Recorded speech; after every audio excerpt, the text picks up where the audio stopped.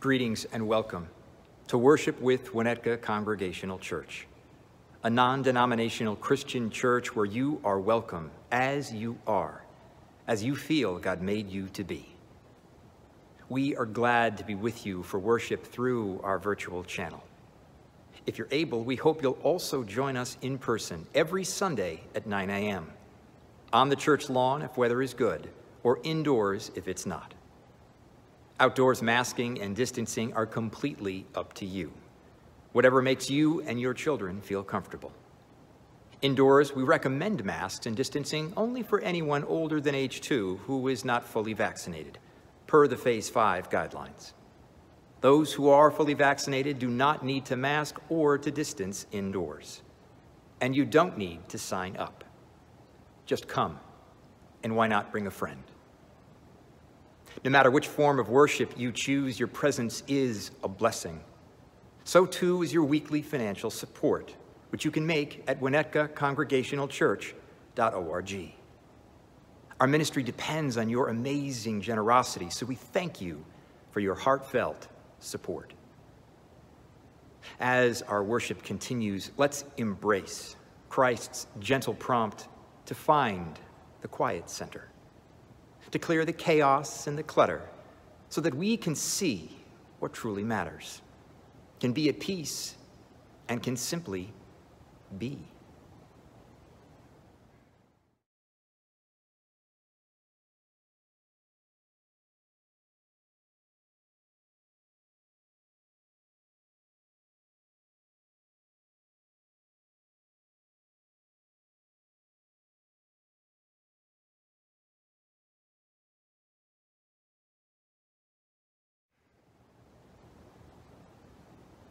Amen.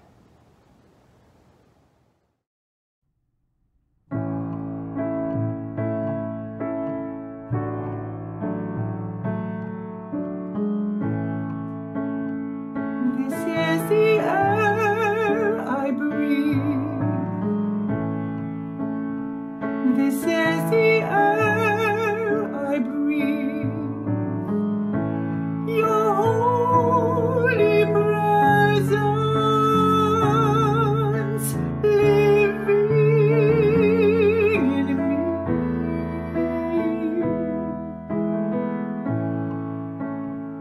This is my daily bread. This is my daily bread. Your very word spoken to me,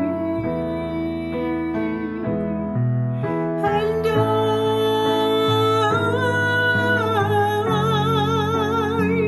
I'm desperate for you.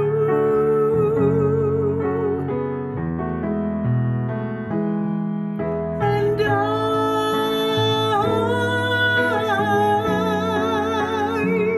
I'm lost without you. I'm lost without you. I'm lost without you.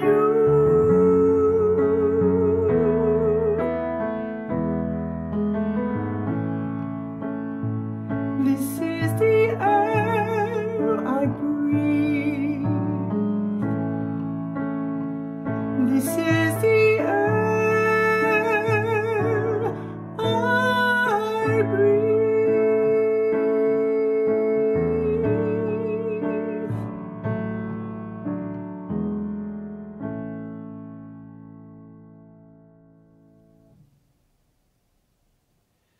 Come unto me, says Jesus, all you that are weary and are carrying heavy burdens. And I will give you rest. Take my yoke upon you, says Jesus, and learn from me. For I am gentle and humble in heart, and you will find rest for your souls. For my yoke is easy, And my burden is light.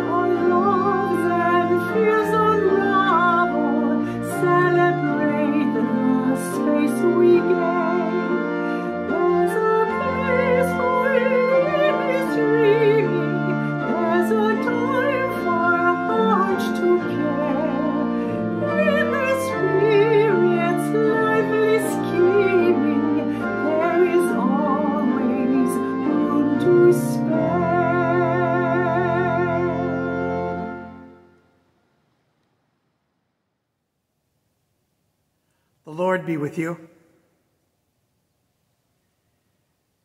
Truth be told, Lord, sometimes we feel like sheep without a shepherd.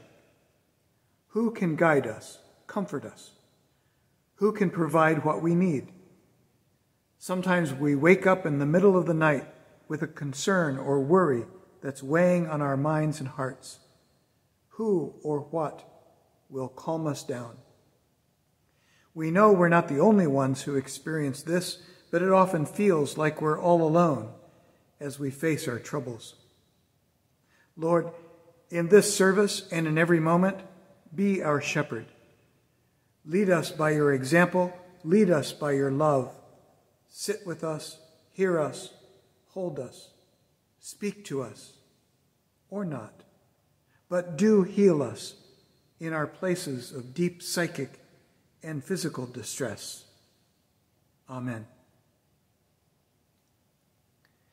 In some churches, it's the custom for the pastor to give each newly confirmed young person a short Bible verse to memorize and to carry in their hearts all throughout their lives. Here's one of those confirmation verses. It comes from 1 Peter 5:7. Cast all your anxiety on God, because God cares for you. Join me now in the prayer that Jesus taught us to pray. Our Father, who art in heaven, hallowed be thy name. Thy kingdom come, thy will be done, on earth as it is in heaven. Give us this day our daily bread, and forgive us our debts as we forgive our debtors. And lead us not into temptation, but deliver us from evil. For thine is the kingdom and the power and the glory forever. Amen.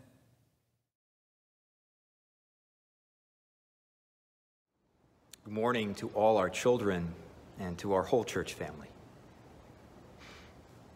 I have in my hands this morning a really big book. It's not just big, it's heavy. I can lift this book with one hand, but it takes a lot of effort, actually.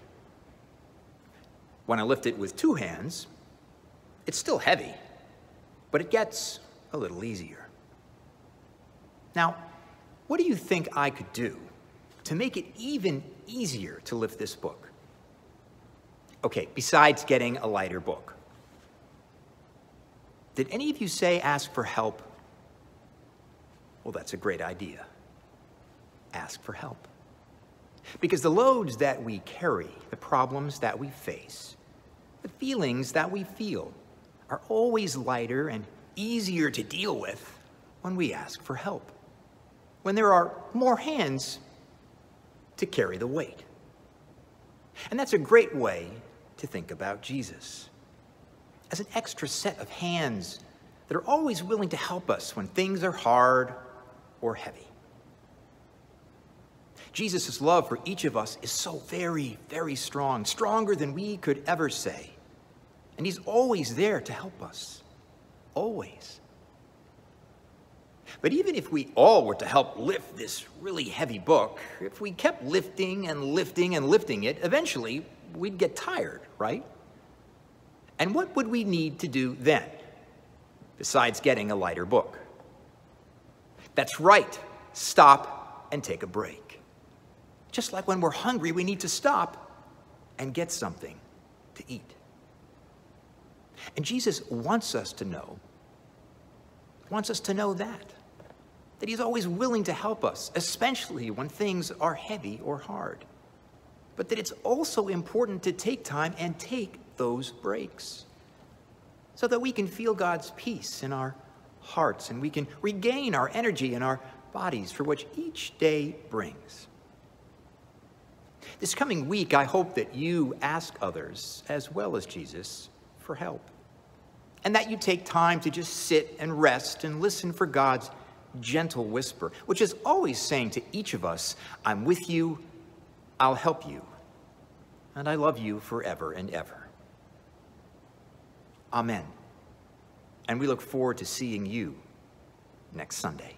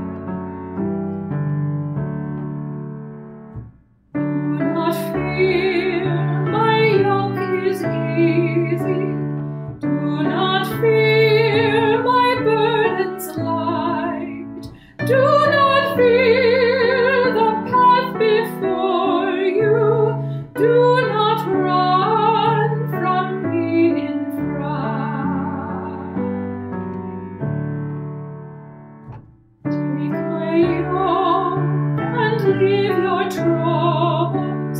Take my yoke and come with me.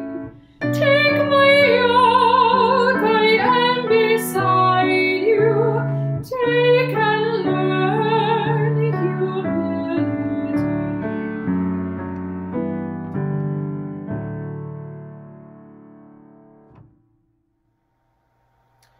A reading from the New Testament, the book of Mark, chapter 6, verses 30 to 34, and then verses 53 to 56. The apostles returned to Jesus and told him everything they had done and taught. Many people were coming and going, so there was no time to eat. He said to the apostles, "Come by yourselves to a secluded place and rest for a while." They departed in a boat by themselves for a deserted place. Many people saw them leaving and recognized them, so they ran ahead from all the cities and arrived before them. When Jesus arrived and saw a large crowd, he had compassion on them, because they were like sheep without a shepherd. Then he began to teach them many things. When Jesus and his disciples had crossed the lake, they landed at Gennesaret, anchored the boat, and came ashore. People immediately recognized Jesus and ran around that whole region, bringing sick people on their mats to wherever they heard he was. Wherever he went, villages, cities, or farming communities, they would place the sick in the marketplaces and beg him to allow them to touch even the hem of his clothing. Everyone who touched him was healed. The word of the Lord.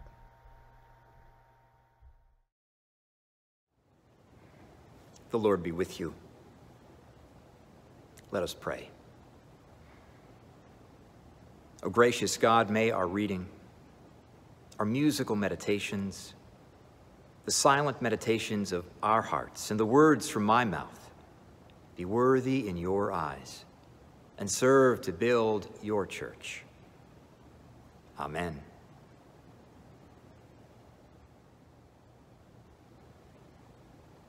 As Christians, we seek to understand Jesus, who he was, is, and forever shall be. As Christians, we seek to hear, examine, and apply his teachings to the betterment of ourselves, our relationships, and our world, which we serve in his holy name. In a phrase, a very familiar phrase, as Christians, we seek to follow Jesus, to follow him. But it's hard to follow him if at first we don't see him. And often, I think we don't. We don't see him. It's not because he's invisible, because he's not. It's not because he hides from us, because he wouldn't. And it's not because we lack the capacity to see Jesus, because we don't. I think it's because we can all too easily and all too often just look right past him or right through him. We can look right past Jesus when life is going well enough, and when we think, however consciously, I really don't need Jesus right now, do I? I mean, right now things are good, maybe even great, and so I'll just park Jesus over there in the firehouse until the next time I need to dial 911. And when we do get to one of those so-called 911 moments, which are inevitable in life, the strength and urgency of our need can cause us to look right through Jesus, can cause us to see only our need and only the resolution that we're seeking, but to be blind to the one from whom we're seeking it, and to make our interactions with Jesus transactional instead of relational. Ironically, and Scripture is often illuminatingly ironic, the very same needs that can drive us to bench, bypass, or be blind to Jesus as God's embodied word of love can also provide a window into Jesus, can help us deepen our faith and to grow closer with Christ. That's precisely what today's passage from Mark does. It empowers us to see Jesus, not merely Jesus as the transactional font of our relief, but instead, Jesus as the one who comes to assure us that we are not alone, that our God is with us, and that he comes not only to serve us, but to teach us how to live a life of meaning and empathy, and also a life of balance. The scene that Mark so vividly paints is fraught with needs. The needs are real, ubiquitous, and relentless. The needs do not stop. As Mark reports, wherever Jesus goes, the needs don't just follow Jesus, they actually anticipate his next move, his next destination, and they queue up for him breathlessly before he even arrives. It brings to mind images of how modern-day paparazzi stalk celebrities, or how countless frenzied bargain hunters queue up in the dark and press against the glass of retail stores, hours, even days, before the doors open on Black Friday. With surpassing brilliance and care, Mark underscores the profundity of the human need bearing down upon Jesus. Not to focus our attention on the needs themselves, but so as to fashion a sacred lens through which we can truly, yes, see Jesus. A lens through which we can better understand and can more viscerally appreciate the collective yoke of need that each of us and all of humanity is constantly placing on Jesus' divine yet still fully human shoulders. The goal is not to induce a dampening guilt. That's neither Mark nor Christ's wish. The goal is to inspire a fresh sense of just how giving, how committed, and how awesome Jesus is. When we have a better sense of what someone is going through, in this case, Jesus, our understanding and our appreciation deepen. Our empathy grows. And our capacity to minister, serve, and love in Christ's name is multiplied. So too is our understanding of what allows us to serve in a way that's healthy, effective, and sustainable. In short, in a way that makes room for breaks, for breathers, for rest and refreshment. Life can get busy, very busy, and our pace can become frenetic, more frenetic than we're even aware at times. In wanting to get ahead or to get it all done or to serve our families, our friends, our clients, our goals, our ambitions, as well as our God, it can feel, to borrow the wonderfully visual words with which Mark describes the disciples in all of their busyness and in all the coming and going of people and amidst all the valid yet relentless needs, it can feel like there's no time even to eat. No time even to eat. Have you ever felt that way? Have you ever felt, I don't have time to attend to myself, don't have time even for a brief break because there is just too much to do? I surely know that feeling. I know it all too well.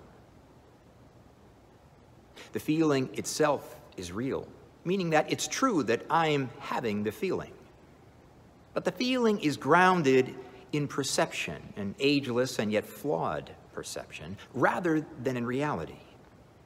Because as Jesus repeatedly reminds both the disciples and all of us in the passage today from Mark, there is time to eat. There is time to come away by ourselves to a secluded place and to rest for a while. And there isn't just time to do so, there's a need to do so. Because if we don't, then all our needs, either those we seek to redress for ourselves or those we seek to redress for others, will slowly deplete us, will constrict our capacity to continue the journey, will unwittingly make us feel more distant from the very one whom we seek to follow and to be close to, more distant from Jesus.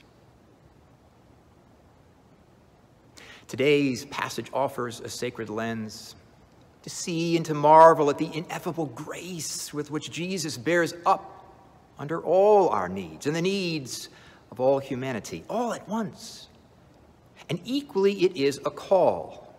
It's a calm and wise and unwavering invitation, as modeled by Christ himself, to recognize that in order to serve and to follow Jesus, we must also take time, make time to eat, to rest, to be still, to simply be.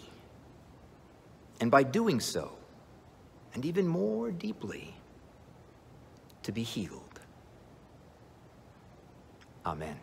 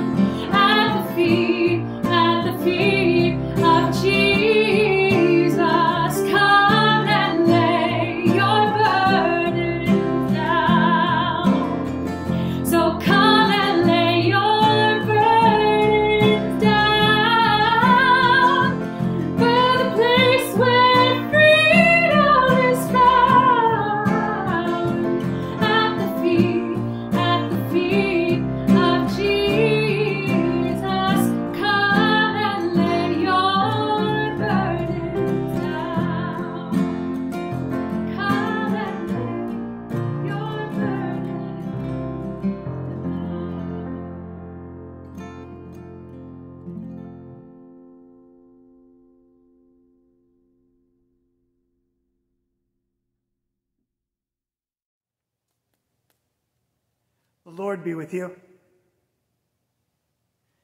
Love, being, beauty, Christ. You know us, which means you know how busy we are, Well, how busy we choose to be.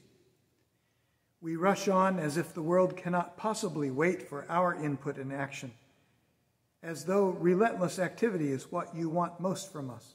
Lord, save us. Save us from all this that we put on ourselves and then blame on other people. Save us. Live deeply in our daily lives, Lord Jesus, that we may know the fullness of who you are and all that you offer us. Be rest in our restlessness. Be peace in our urgency. Be a gentle touch of compassion in our anxiety. And Lord, carry the world in love so that we don't have to do it all on our own. Be present with our friends, neighbors, and loved ones who are hurting and struggling. Be love in the many places where peace, plenty, and good health are threatened. Afghanistan, South Africa, Cuba, Haiti, Venezuela, Syria, and in the Mediterranean where migrants are risking everything for a better life. Be present in areas where cases of COVID-19 are increasing, and in the American West, where heat, drought, and fires are raging. Help us to see you not only in those who are hurting, but also in those who are helping. For you, Lord Jesus, wear many faces as there are people in the world. Could it be that our own faces are also your face, that you dwell within us too? Give us faith to imagine this, that we might remember again that we are yours and that you are ours, and that you and you alone are our joy, our delight, our everything. Amen.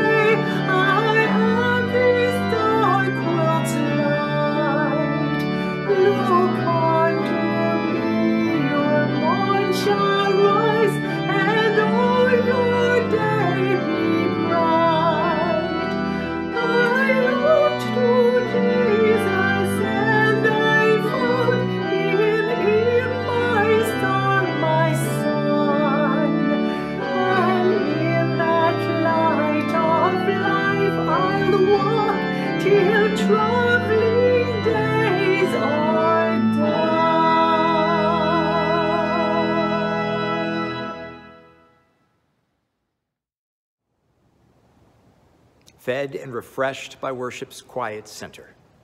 May you go forth into the coming week with your eyes newly opened to the indescribable depth and breadth of Jesus' love for you and for all humanity. And amidst life's chaos and clutter, may you not merely find time, but in fact, make time to rest, to pray, and simply to be. God's peace to you and to your loved ones, and we'll see you next week.